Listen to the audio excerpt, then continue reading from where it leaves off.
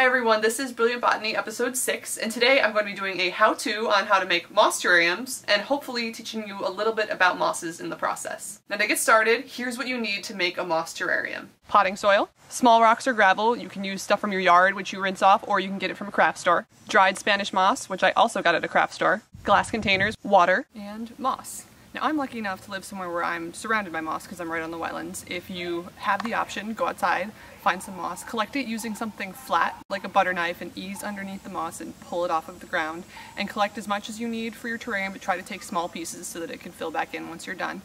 If you don't have the option of going outside and collecting moss, there are some websites where you can order some, and I'll put a link to one or two in the description. Alright, so you've got your supplies and now you're ready to make your moss terrarium. Step 1. You want to take your glass container, whatever you've got, a jar, a votive holder, anything, and you're going to want to put a layer of rocks or gravel at the bottom. The point of this is so that any excess water drips to the bottom and doesn't soak the moss and sit on top of it. You just want to fill it in, and I'm going to add some blue. Okay, there you go. You got your layer of gravel and rocks at the bottom.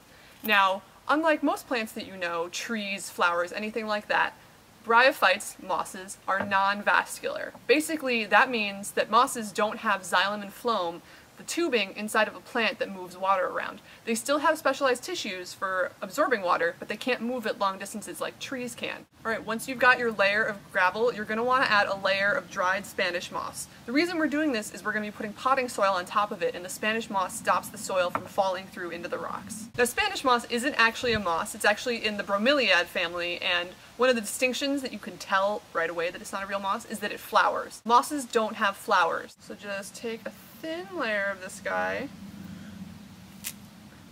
and pop it on top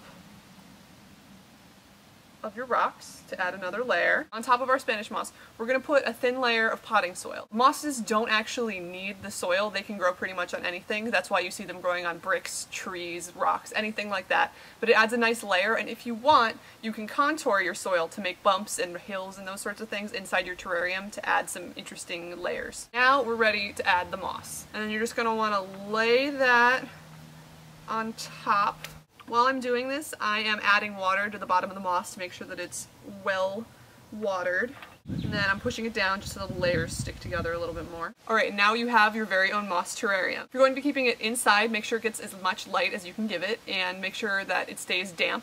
Don't over soak it with water, you don't want it to get too wet, but make sure that it stays moist. If you're keeping it in a sealed container like a jar, you won't need to water it as often, but if you notice that condensation is building up on the inside, you can open it for an hour or two and that will help. So I told you that mosses don't produce flowers, but how do they reproduce? So mosses are bryophytes. Bryophytes includes all mosses, hornworts, and liverworts, and all of these reproduce through something called alternation of generations. Basically, they move back and forth between two stages, gametophytes and sporophytes.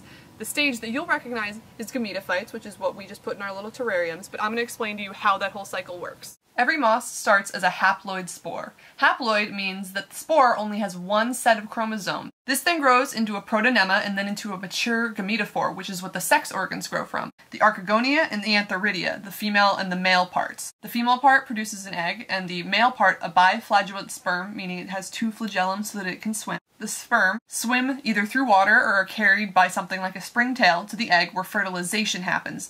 Once this happens, we get the diploid sporophyte that grows out of the gametophyte, and this is the second stage. Inside of this sporophyte, meiosis takes place, and this produces lots of haploid spores so that the cycle can start over. So that's how you make a terrarium, and there's a little bit about mosses and bryophytes. Now, if you make a terrarium using this tutorial, please send me a picture. You can leave a link in the comments, or you can send it to me on Tumblr via an ask or a submission. If you like this video, press the thumbs up button and subscribe to keep up with my future videos. Next week, I'm going to be talking about different types of inflorescences, aka flowers.